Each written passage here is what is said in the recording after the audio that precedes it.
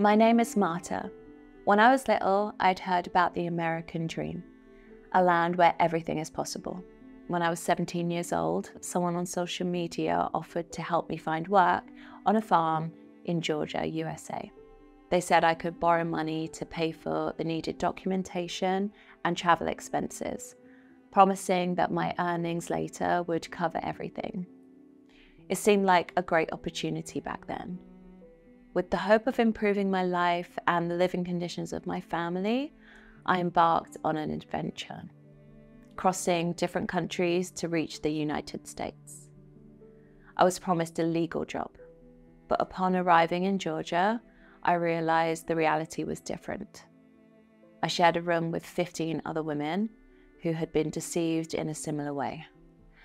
We worked longer than the 40 hours promised a week, and when it was time for the payment, they took away all of the money, claiming that it was payment for our debt, accommodation, and food.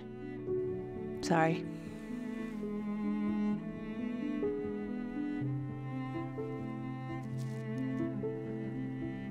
Okay.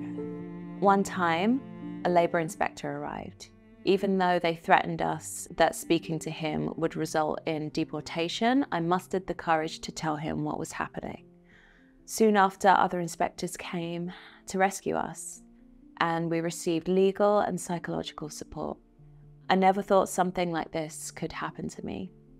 I just saw a job, an opportunity that seemed fair and good to support my family. Instead, it turned into a nightmare I barely escaped, and it took years before I could see my parents again. In this challenging journey, I've learned to never forget the helping hands and support that allowed me to start anew. The kindness of the people that saved me and continue supporting me is what makes me believe in a better future. I'm Leona Lewis, and I lend my voice today so that together we stand against human trafficking. Stand with victims and survivors. Help today.